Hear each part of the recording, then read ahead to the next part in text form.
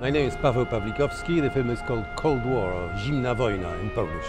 But the story in its rough outlines was with me for like 10 years maybe, largely because it's sort of inspired by the relationship of my parents. Getting together, splitting up, moving countries, marrying other people, then getting together again, then splitting up again, and so on for about 40 years. So it took a long time to actually make sense of it, and just after I finished Ida, I developed this kind of slightly elliptic approach to storytelling, which helps when you have a story that spans so many years.